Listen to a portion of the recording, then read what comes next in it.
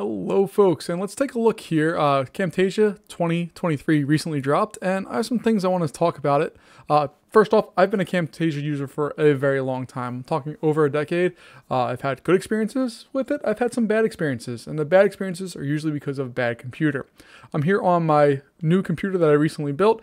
It's rocking and rolling, has everything going, and the camera I'm shooting is the Insta360 Link, which somewhere up there I'll have a video if you want to take a look at that. But let's take a look here at our differences and see if Camtasia 2023 is worth the upgrade. First off, we have background removal, which we'll get into in just a little bit. We have canvas rulers, which I'm not sure why that's there because I had that on the Camtasia Mac version last time out, and I'm pretty sure it was on the 2022 version of the Windows version as well. I'm running on a Windows computer right now, by the way. We have the vignetting effect, not a big seller for me. Corner pinning is pretty cool. I'll go over that in just a little bit as well. Dynamic backgrounds, cool, but kind of existed before. We have Camtasia filters and enhanced image and animation controls, which are really cool. We can replace the cursor, neon cursor pack, and that's about it. So out of all these little checkboxes going on here, some of them are really good. Some of them, they're okay, I guess. Like this vignetting effect. Doesn't do much for me, but doing corner pinning is super cool. So let's jump in and take a look at this. So I was recently in an accident. This is video from my car that recorded what happened. It's rainy. It's not high quality video at any means. If we take a look here at the project settings itself, it's only 1280 by 960. So again, not super high quality by any means, but it's going to be enough to give us a little showcase of what's going on. So if we go over here and take a look at our library here, the library has been updated, and if you want to bring in assets from previous versions, you can do that. You just need to export them and then bring them over. But there's some new stuff in here, the big one they advertised was dynamic backgrounds. So if we go in here and put in dynamic backgrounds, we can see that it's basically pre-applied videos that you can go through and they loop through forever, which is always fun. There's tons of these things in there. Some of them are really cool, some of them not so much, but even like the sunburst one where it's just spinning. And what's cool about this is over here in our properties, we can change the color. So if it's built on a system that we can do things with, we can actually go through and edit all of this stuff dynamically and just make it fit whatever our potential area is here. So dynamic backgrounds, big win. I'm very excited about it, especially just because it gives you a little bit of options and allows you to customize things really, really nicely. With that said, also, I'm going to talk about this a little bit more later, but you can download some additional assets for free, which are fantastic. And I have a whole bunch here that I've downloaded and gone through.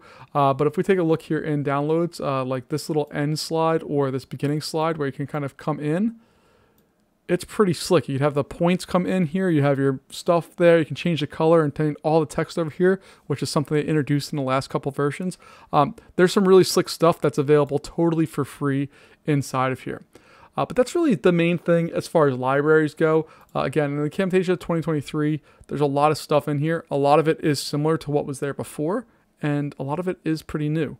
So there's some cool stuff that's going on in there. One of the other quick updates I had was enabling the ruler. So all you have to do is go up to View, and then you hit Show Canvas Ruler or Control-Shift-R.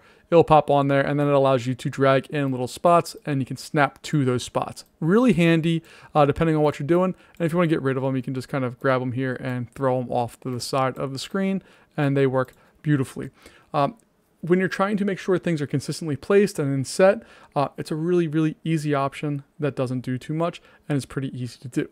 We also happen to get a whole bunch of video stuff going on here. So let's go over and take a look at that. We're going to go into visual effects. We have our background removal, which we're going to go over in just a little bit. I'll have a test video that was shot right where I'm at now, and I'll show you what it does, if it works, and how well it works.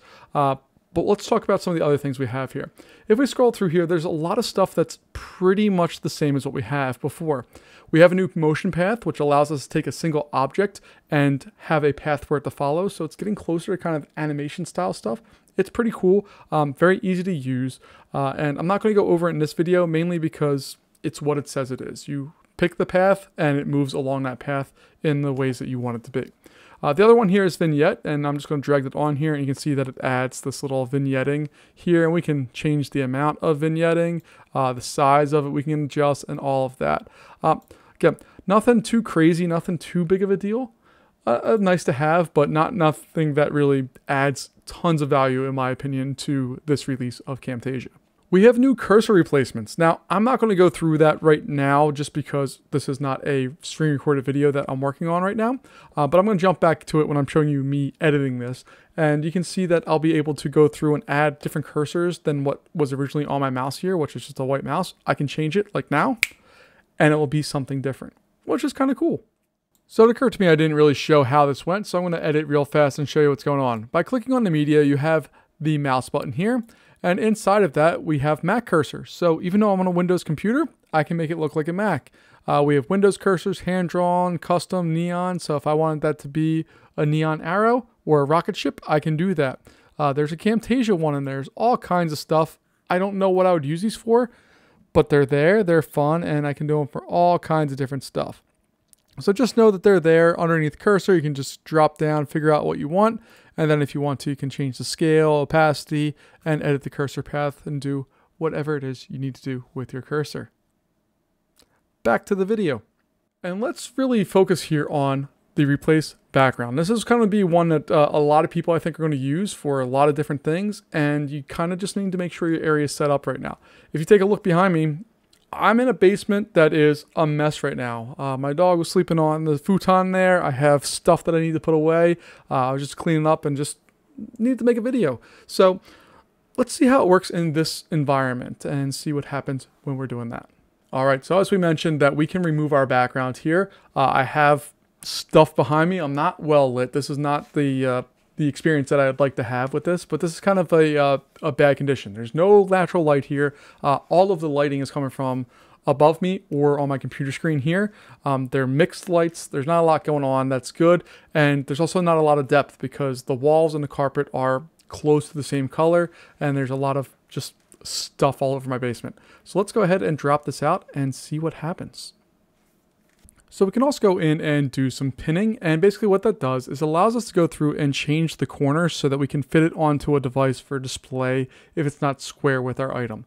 To do this, all you have to do is go up here to the top where it has this little corner pin mode. It will allow us to select these corners, and we can then have this thing automatically manipulate to where we want. So we get some cool effects here, like if you want to do like a Star Wars opening scene, there you go. All you have to do is put these pins farther back. You can drag them around, and you can very easily get that opening credit scene. If you just put text in there, you can have it roll through, do its thing. It's pretty neat. Not something I'm going to use a lot of, but it's a nice to have. And one final note here is they've changed the export engine just a little bit. When you go into File and Export, so I can local file export here, I have all of that set up. I have my encoding right now, and I have it set to 80% because I want to use my GPU, because it's better than the computer is for that stuff. It's still in beta, but it does export things very nicely. One thing I've noticed though is in Camtasia 2023, I went through and took the same video file that was made before 2023 came out, and I put it into Camtasia 2022. I put on the LUTs and effects, and then I put on some custom stuff that's just basically trying to stress it out a little bit. It was a 5-minute and 27-second video. It exported in just over 57 seconds. I did the exact same clip, the exact same settings, all that stuff, and exported in 57 seconds. So the time that it's going through is not there, but I got a significantly smaller file size. We're talking almost 90 megabytes down to 75. So that's a pretty decent difference in size for things. And speaking of visual effects here, in our visual effects area, we have a new spot called filters. When we go over to filters, we can put all these different mats in here that are preset LUTs essentially for us. Previously in our last version, we did have LUTs available to us, but we only had one. And if we want to do anything else with them, we have to download our own LUTs, and it could get a little messy. Now they've introduced a whole bunch of these here for us that we can just go in and drag on. So if I wanted this to be black and white, I can drag it onto my item, and now immediately it's black and white. I can adjust the intensity of it. I could also say what ranges I want that to apply to, which opens up a whole bunch of different possibilities. I can also I don't have to drag these over. I can just go from here and see exactly what it is. So if I wanted to go to golden hour, make it look like it was a little sunnier than the rainy day that my accident was, I can do that without any problems. So this one's pretty cool. It's nice that we have, a visual version of what these are and what they might look like, but also just having some preset. There's roughly 30 of them. Having those in there already is a huge help. And then also just being able to see them before you add them on, another huge help. You can still add more, but this is an easy, quick way to do it. So that's kind of all my ins and outs of Camtasia 2023. I'm sorry I was a little scattered there, but I'm a little excited about this one. I also think that this is a pretty solid release overall.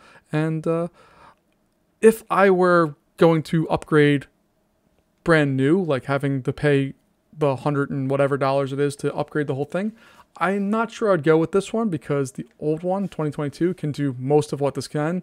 And there's a few nice to has, but nothing that's crazy there. But if you're on the maintenance one, obviously grab this. And one other thing I want to note is that usually I wait for a couple of updates to Camtasia before I start switching over my files and production workflow. I haven't done that this time. Camtasia 2023 has been rock solid for me.